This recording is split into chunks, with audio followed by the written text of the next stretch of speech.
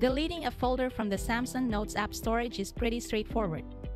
All you have to do is access the Notes folders menu, then select the folder that you'd like to remove.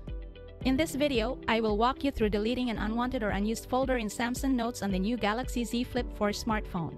But before we move on, please like and share this video so that it would reach other viewers who might as well be needing this guide. Now let's get back to our topic. To get started, launch the Samsung Notes app by tapping on its shortcut icon from the app's viewer of your phone. You will then be routed straight to the Samsung Notes app, particularly in the Folders menu. To continue, tap on the three dots located on the mid-right corner of the screen right next to the PDF icon. Doing so will open a side menu with a list of options. Tap Edit from the given options to proceed. The Samsung Notes Edit mode will activate, allowing you to make an item selection.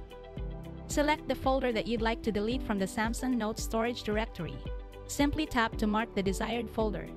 After selecting the folder, you will see different options and commands that appear beneath the display.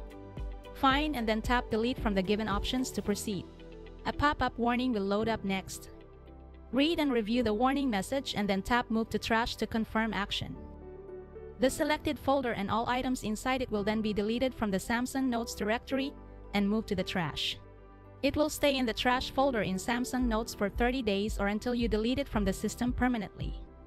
Should you wish to restore a deleted folder, just head over to the trash folder in the Samsung Notes app.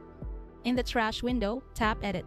Select the folder that you'd like to restore, then tap Restore All at the bottom.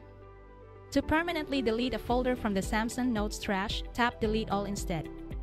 Alternatively, you can tap on the three dots located in the upper mid-right corner in the trash window right next to Edit, and then tap Empty. Read the warning prompt, then tap Delete to confirm. The selected folder will then be permanently deleted from the Samsung Notes directory, cloud storage, and all your devices. And that's it. Don't forget to hit the subscribe button and tap on the bell icon should you wish to get notifications on the next video tutorials and troubleshooting guides we publish. Thank you for watching.